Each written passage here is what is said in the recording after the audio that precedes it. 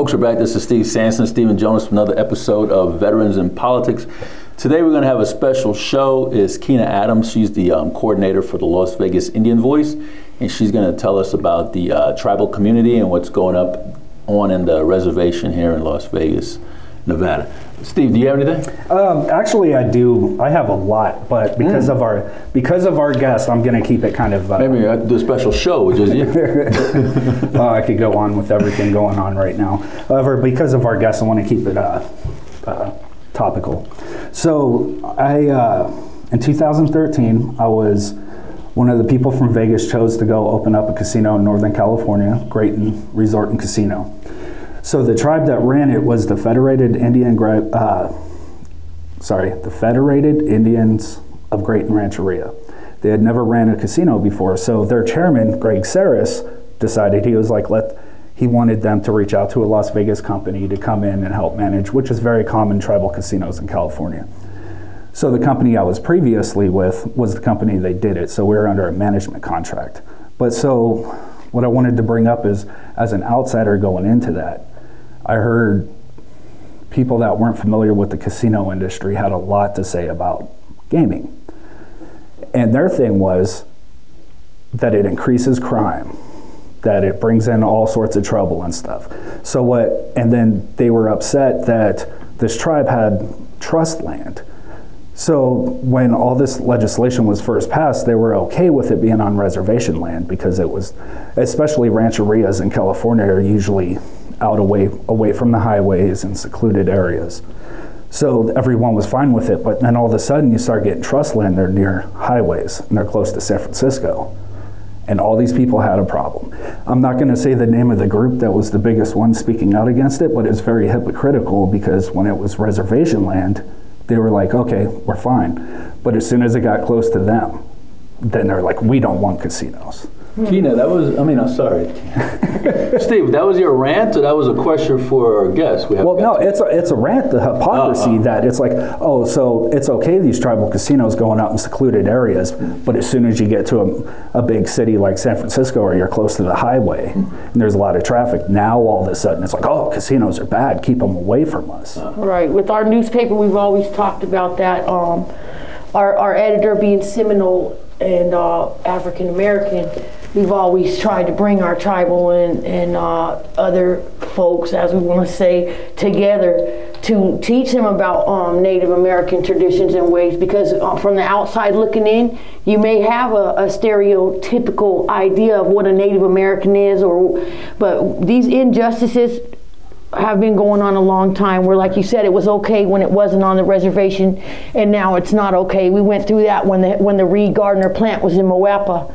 You know, it was okay until everybody got sick, you know, and now we want to try to do something about it, but not much was done about it, and a lot of people died in Moapa because of the Reed Gardner power plant from the ash. We don't usually have our guests tune into our rants, but yeah. Your bio, Keena. What's your bio? Oh, my name is Keena Adams. I'm the Las Vegas coordinator for Indian Voices newspaper. We are in California as well. We work with the Kumeyaw Nation a lot. They support our paper quite a bit in San Diego area. Okay. We work with the Moapa Paiute tribe out here, the Las Vegas Paiute tribe. And how we got our start was we were with the Shoshones when they were, our Shoshone brother by the name of Corbin Harney was a Western Shoshone leader out here, spiritual leader. And that's how Indian Voices got its start out here in Las Vegas. This is where we were born, is Las Vegas, Nevada. And with Corbin Harney, our Western Shoshone activist, he started the Sean DeHai Network, and we just kind of took our activism spirit within the paper, and here we are 34 years later. What tribe do you belong to, Keena? Well, I'm what you call intertribal, so I have cousins that I'm married in, as well as about 4 generations back. We came from the Apache side, but when it was considered Mexico, not the United States, on the San Joaquin River there, and so that's where we don't have the roles, because all of our history has been destroyed. Yeah. We have very few roles and very few ways to track our people to see who is who. it's been something that's happened in history to many races, not just the Native Americans, where they've destroyed their history, burned it, or just totally lost it somewhere in space. Right. So when did the newspaper get started? So we're 35 years old. Okay. And we got started here in Las Vegas with Corbin Harney.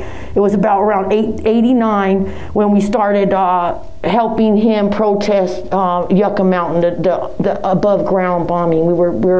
That's how we got our teeth in the grind, right, was with him. And then from there on, we've done nothing but try to bring,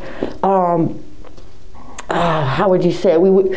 We just want to bring our paper and give voices to people that generally didn't have a voice, like on our reservations, like in rural areas besides our reservations, small towns where people don't have a voice, who can't speak up for themselves. And then we like to bring, like I said, there's such a big connection between the African American and the Native American community. How so? Well, when Abraham Lincoln decided to abolish slavery, our black Americans, even though slavery was abolished, they really didn't have anywhere to go. They were still treated the same way as they were when they were considered a slave, okay? And so a lot of our black Americans went to the reservations and made lives and lived with our Indian people. Mm-hmm. And so that is a history that Were they welcome there?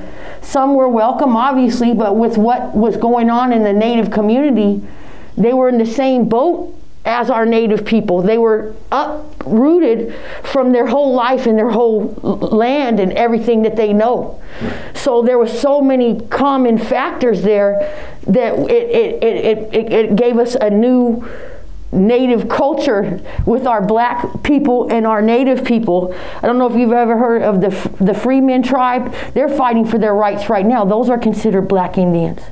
So I mean, we have black Indians, we have Navajo, Paiute, we have Indians everywhere. They just are all different names, but they come in all different shades, just like you could say our black people do, or our Hispanic people. We have Puerto Ricans, or we have people from Mexico. You got Puerto Rican Indians?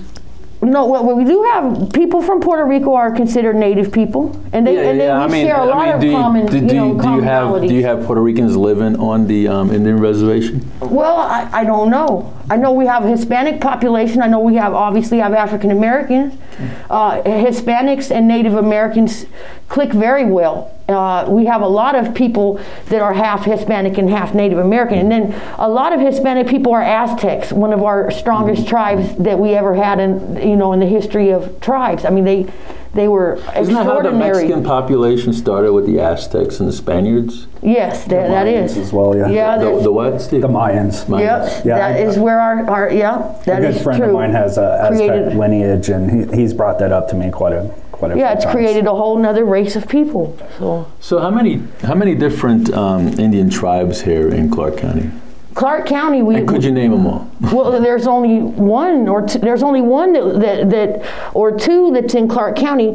We have the Las Vegas Paiute tribe, which owns the Nuwu, which is on Las Vegas Boulevard. That's our only inner city reservation that I've ever seen. Okay, but that's an interesting story. Maybe one day we'll talk about it. You got another reservation. And then we have the Moapa Reservation, which is going towards Salt Lake City. Okay. And then you have the Snow Mountain Reservation that is going towards also north. That's also north.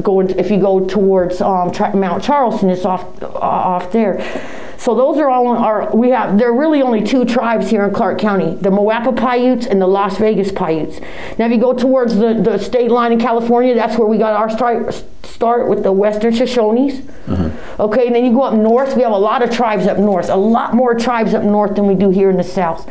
You have the Reno Sparks, you have Pyramid Lake Paiutes, you have the Lovelock Paiutes. You have so many tribes up north compared to here in southern Nevada. And that's another reason the paper's so important here. We need to bring this to people. And it's not just about natives, it's just about talking about injustices to people, no matter their color. So let's get that, I want to get that straight right now. That it's not just about Native Americans, our newspaper. I think that's what keeps us not in the limelight, is they think we're just about Native Americans, but we're about equality, we're about unity with all races in the United States, to where we can all come together and do something for our earth, for our people, to heal what's been done. Our people are hurting right now. All people, not just natives, are hurting with the pandemic, and the reservations have already taken such hits. They can't afford this pandemic.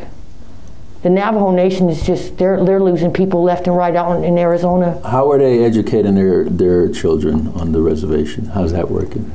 Oh, they with what elders we have left, they try to educate them in traditional ways. How so? You know, the traditional ways of their language, the ways of their life, the traditional foods, but it's very hard right now. They're in rural areas. Like he said, it's one day it's good, one day you're not good. I mean, it's very hard right now with the pandemic and the rural settings. It's caused a lot of difficulty, but we're just hoping for things to get better. The Indian Voice, is it online, or how do you? We are Indian Voices. We have a Facebook page at Indian Voices. We are a hard print paper. We have been a hard print paper. And where do you distribute? We distribute in Las Vegas. We distribute in Hawaii. We have a writer in Hawaii. We distribute in Arizona, California. 7-Eleven. How do you? We just mainly at most of our distribution is at the reservations. We take a lot of our papers to different reservations, especially in California. In Las Vegas, I like to put the papers in like the community libraries, not really 7-Elevens, but you know, different community centers. The Las Vegas Indian Center. You can go out to Snow Mountain. They have the golf course out there. Put them out there. You know, I just like to put them anywhere I can. I mean, we're a grassroots. So it's a free paper, right? Yeah, it's a hard print paper, but we're also online through our Facebook page. How do you make your money? Through our advertising, but money is we haven't made much money. That's why we want to move to the. What type of advertisement? Well, we do for the hard print, we do advertising there, and then we also what type? You know, just. Who advertises in the paper? What type of companies or? Well, we have quite a few Native American companies, crafters that advertise, tax businesses. Like right now, the World Beat Center in San Diego is doing a lot with us. So they have a big page in our paper, and they're talking about food for health. You know, make your food your medicine to heal ourselves. So we get most of our. We're just a community paper, and we haven't really been for a profit paper, and we finally have our nonprofit status after 34 years because of that fact. We said we just need to go ahead and become a nonprofit because it's a community newspaper. Right. It's all of us in the community that's been working to keep this paper alive for the last 30 years. We don't get paid to do this. We do it for the betterment of our community and our people. Right. So we want to move into the 21st century, though. I'm so glad you mentioned that. Indian Voices is ready. We're ready to be a mainstream newspaper here in Las Vegas. How many distribution? What's your printing numbers? Well, right now we print about 8,000, and most of about 6,000. Well, probably about 4,000 go to stay in California, Southern California. Right. Then we have people that deliver up to San Francisco, and you know, our reservations up that way. We have some writers in Hawaii, so we send publications out to Hawaii now, which we also consider indigenous people. Right. You know, they're indigenous to Hawaii. And we have Oregon and just different states where our supporters are. We send our papers, and they put them out into the rural areas and reservations that allow them to, and maybe even a 7-Eleven, like you said. Who prints the papers?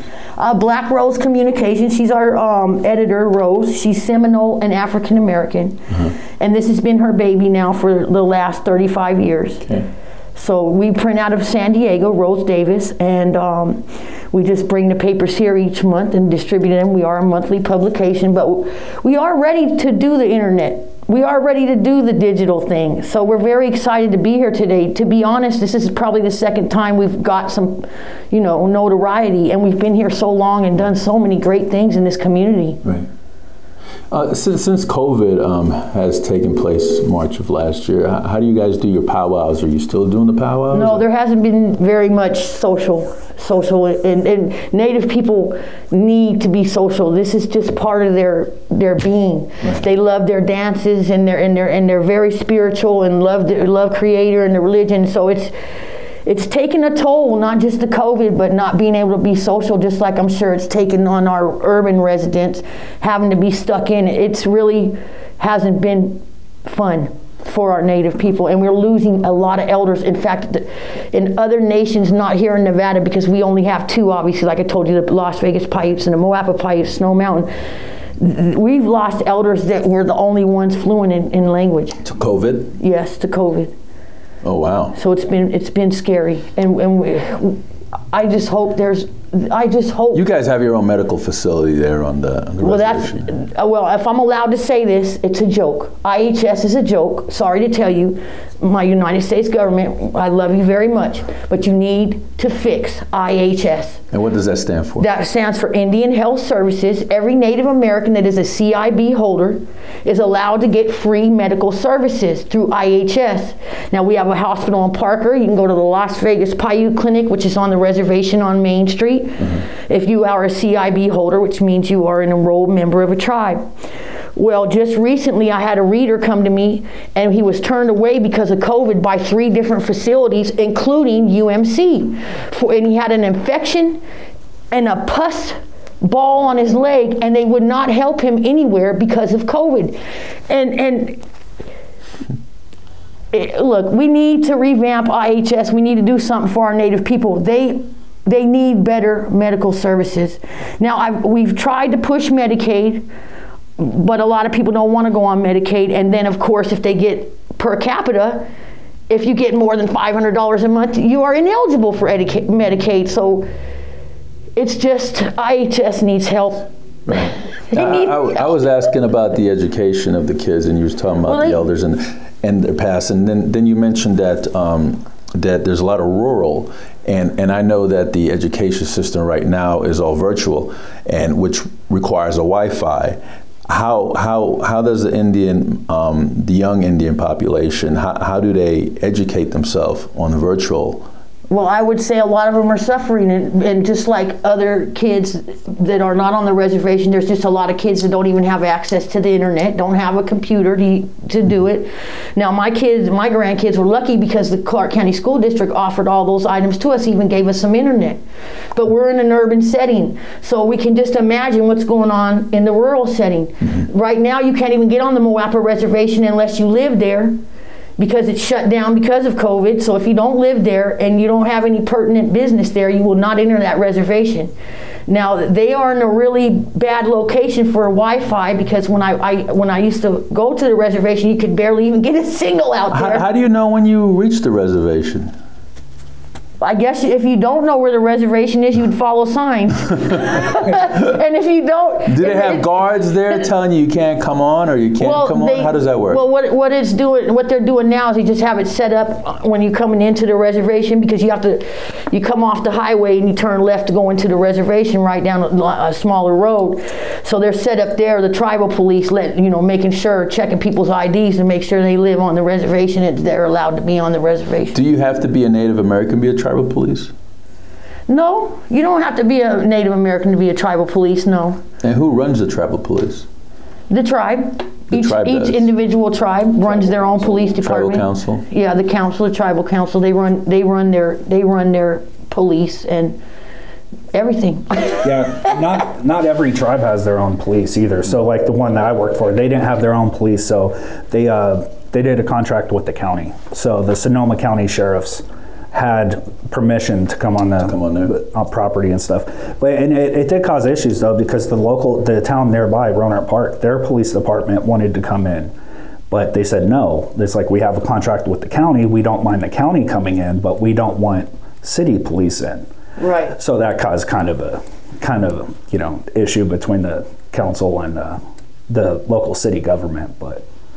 So how do you guys are still doing the Paiute, that spiritual walk Do you guys still do that, or? Well, the last one. And is that real? Is that a myth, or is that no, that's the spiritual real? walk. I think it was about 2 years ago they did it, and they walked all through Moapa. You know, all through the spiritual walk, as you would say. Do you face your demons when you smoke the pipe? Well, that is for the medicine man to say, and I can also bring you a medicine man here. We have one medicine man left. One of those medicine men. We have one medicine man left in Southern Nevada. One that is from Northern Nevada, because we've lost so many, and we have one left, and he's almost in his 80s, and I would love to bring him to meet you, and he could come and tell you about those things. I don't have permission to talk about those kind of things. So can we get a younger medicine man to take his place, or no? Well, that's the problem as well in Indian country, when, you know, with like the powwow circle, they're taught the songs, they're taught their heritage and their culture, but if you're not involved in the powwow, you might not get that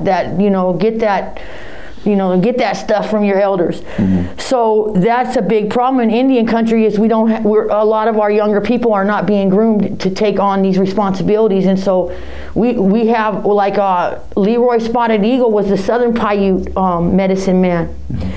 Now, when he passed, I think his son took it on.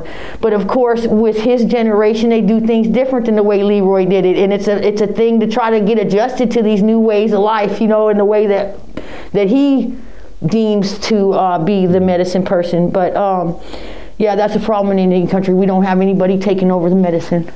Very big problem. I have a question. If somebody does a crime, let's say in Las Vegas, and they go onto the Indian reservation, could the police come and get them? Well, they'll work with the tribal police. The tribal, if they're non-native, the tribal police are not going to protect someone on the reservation. I'm going to tell you that right now. They're not going to protect a non-native on that reservation that did a crime in Vegas and is trying to hide on that reservation. So they'll work with Metro. Right. They are in collaboration with Metro. A lot of these guys. Let's say you were a Native American and you did a crime in Vegas and you go back to the reservation. Are you safe there, or? Well, you have rights. I mean, it's a sovereign nation. As soon as you hit the reservation land, it's a sovereign nation. It's all like its own little United States. They have their own rights, their own laws, their own rules. Gotcha. Now, they have a tribal judge that will deal with that. They will deal with it, granted. But you'd be better off being a Native American going to the reservation and doing a crime in Vegas than trying to be somebody else go there, because you won't get in. You will not get in there. I was told throughout the years that the U.S. government would provide certain benefits for Native Americans if their DNA is like in the 90s, is like schooling and certain property rights. Well, is that a true statement? Well, yes, you get quite a bit of help with education if you're an enrolled member. Okay. You can almost get your entire schooling paid for. Okay. And there is they have the voc rehab program, which helps veterans, ex-felons, and other people, maybe people that just fell on hard times. They retrain them. So they have that program. And what makes it so special here in Las Vegas is they not only have a reservation office for the voc rehab program, but they have a city office that helps all our urban natives. So if we have natives coming from Arizona or even all the way as far as Minnesota, then they can get assistance out here with rent, with retraining, with resources, and it's called the Moapa Paiute. Do they get land rehab. As well? They get land whatever tribe they're from. They have land where they're from, but no, they don't get land from other natives. No, you can't be like. No, from the federal government, do they provided land? No, I wouldn't say they just provide them land. Now, we've had fights with the city and government officials where they've gotten some land back that was taken from them, right. Especially with Moapa, for instance. But they don't just give them land. Now, they might give them tax breaks. They might give them a loan that you might not have to pay back to start your business, and that's where voc rehab comes in. But no, just handing them land, no, they wouldn't do that. They wouldn't even hand us any land. Okay. Not unless we have a nice big chunk of change for them. So the casinos, how many casinos are on the reservation? Well, they have one casino. I don't know if you're an avid firework user, but you know every year in Moapa they have the fireworks down there at the Travel Plaza going towards Salt Lake City. Okay. That's the only casino that Moapa has. Towards Salt Lake? Yes. Oh, so it's in Utah? No, it's still in. It's not to the Utah yet. Around Mesquite area. It's before Mesquite. Moapa's right before Mesquite, and then so yeah, it's right before Mesquite. But that's the only casino that they have that brings in revenue for their tribe. Now, Moapa was working a lot with solar, but since COVID and with the presidency and all those things going on, the solar's kind of taking a back road. So we're hoping that the solar can come back to life, because the people in Moapa are dependent on that to help further their tribe. And that's kind of been on the brushed under the rug with the COVID. The solar projects were like the thing where everybody was talking about. Now it's kind of hush hush because we don't know what's going on with the solar projects. Okay. So the Paiute Golf Club that's going towards Mount Charleston area there. That's the Snow Mountain Reservation. That's the Snow Mountain Reservation? Yes, and they are also Paiutes, but they're Snow Mountain or Las Vegas Paiutes. And what's the difference between the two? There's no difference. It was the government that divided us, just like they do a lot of things. There was no difference. They're both Paiutes. They're both cousins. They all come from the same tribe, but when they were given the land on Maine, they had a choice, the Paiutes, to either stay on Maine, or they were also given the opportunity to go to Moapa out in the more rural area. Well, a lot of Native people, I'm sure in 1800 would have rather been out in the rural area, but some braved it and stayed on Maine. And because of their bravery, they still have this reservation today. But you know, they had to leave. They had to leave, and some went to Moapa and some stayed, and so that's the only difference. Right. But they, you know, they're all cousins, they're all related, but they're different tribes. So people have an idea how big that one in Las Vegas, about square mileage, do you think? That reservation's probably only about 2 miles or some acres, maybe maybe less than a mile. I mean, it's not very big, but it's theirs, you know. Yeah. And like I said, the story's phenomenal that they stayed there through all the adversity and still have their land after all these years. Steve, you have anything else? I'm trying not to beat up the gambling thing. It's just, that's my perspective. So it's like, that's what I understand. That's how I could relate. Do you agree, or like, I know not everyone thinks that gambling is good for tribes because of the amount of money it brings in. Like I said, some do think that it creates crime. I believe it just brings it in, but that still brings it in. So do you favor gambling and the money that's generated? Because I could tell you that the tribe I worked for, not much money. There was actually, and the reason why they're federated is because there's actually 3 tribes, and I can't pronounce the other 2, so I'm not going to butcher it. Sorry. But they're making so much money. Their per cap is like more money than they ever imagined they can make in their life. Do you think that is the way to go? That more tribes get into the gambling so they bring in that revenue? I would say so. If it will benefit the tribe and help us improve IHS and help us improve the education aspect of our young people so we can start teaching them the culture. And I would say if it benefits the tribe, do it. But a lot of the elders feel that way. They don't want this on the reservation. We still want to be the old way, but as much as it hurts and pains us, we have to move on. We have to move into the 21st century. And that's what we're hoping our younger people can do. And that's what we hope for. But I would say that if the tribe can manage it well, I say go for it. Because Moapa does it. The Nuwu has the biggest dispensary in the state. The only dispensary where you can go in and actually indulge in cannabis. Nuwu has made history here when it comes to cannabis, right? And that's on the reservation on Main Street. Is the price cheaper? They've made history.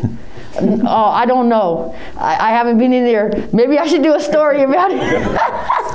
Yeah, you should have them do an ad in your paper. Right. Did you hear that, Nuwu? No, we need an ad. That would be nice, yes. So, Kena, do you have anything else that we haven't touched on?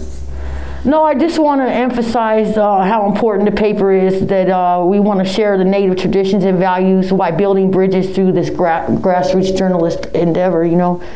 We're grassroots, we're multicultural, and we just want to bring light to things that have been very uncomfortable. And we've been talking about these things that have been very uncomfortable for 34 years that are just now coming into light and people are finally starting to talk about. So we just want to be part of that conversation because we are an intricate part of the Las Vegas history here. Okay. Well, Keena Adams, I want to thank you so much for coming on the program. Thank you. Could you look in the camera and maybe get some advertisers or tell people a little bit more about it, a little closing statement and a point of contact if you want to give that as well. Okay. We are a multicultural newspaper that's been in Las Vegas and Southern California for many years. We don't just write about Native American things. We write about all kinds of things that have to do with injustices in our community, no matter your race. I'm a Las Vegas native. This newspaper is a Las Vegas native, and we could just really use your support to move into the 21st century. You can reach me at indianvoicesnewspaper@gmail.com, or you could also give me a call, or the owner, Black Rose Communications, a call, and her phone number is 619-534-2435, and my telephone number is 702-624-9502. We have our current issue up on Facebook, and you can always go at Indian Voices and find our Facebook and look at our most current issue. We look forward to still serving this community and moving into the 21st century, and we thank you so much, Steve, for having us here and bringing light to our paper, because we are so important in this community. Yes, absolutely. Folks, that's Keena Adams, the Las Vegas coordinator for the Indian Voice newspaper. Give her a call, put an ad in, and learn a little bit more about our Native American brothers and sisters. That's not too far away from us. This is Steve Sampson and Steve Jonas with Veterans in Politics. Until next time.